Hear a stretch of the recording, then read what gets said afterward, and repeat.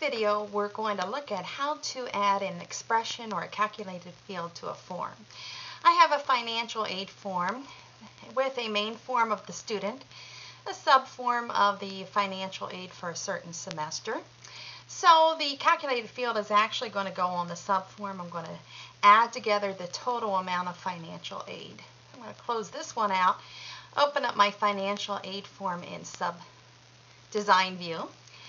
And here we are. And now I do want you to notice that this view is the data sheet view, and that's fine. But I'm going to change this to continuous forms.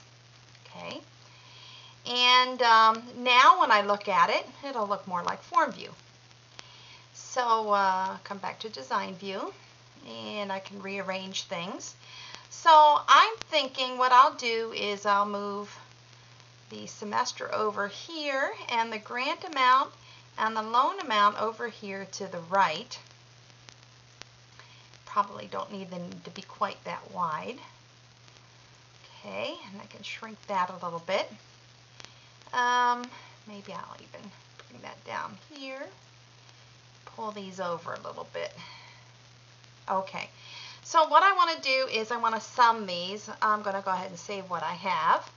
And to do that, I will go ahead and add a little line so it looks like I'm adding together, like doing some math here. And I'm going to add a text box control. Okay. And I'm going to write total financial aid here for semester. Okay, you need to pull that over to match this. And it looks like I'll have to pull these over just a hair. Okay, to get that lined up the way I want it to. I'll work on alignment later.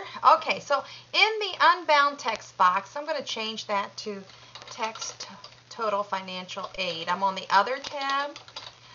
Okay, and I'm going to come to the data tab, and the control source is where you will add your expression. And if you click on right here, if you click on this, yeah, there it is, the expression builder. Well, you know how to go from here. So from the financial aid form, I want to add together the loan amount plus the grant amount. That's simple. Got your expression built. And you'll see, you've got to work on it, a little bit of formatting.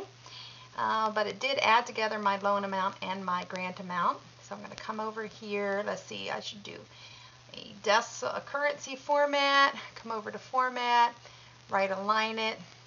Okay, over to home to view it. Oh, that looks great. Okay, so I'm going to close that out and save it. Let's come back over here to look at our main form again. See what that looks like. So let's say we want to go ahead and add data for the spring semester. So I can come down here, type in spring 2011-12, and say, let's say 1550 for spring. And notice how it automatically updates and adds together those values. Okay, so anything that you can build with the expression builder, you can make as an expression in your subform.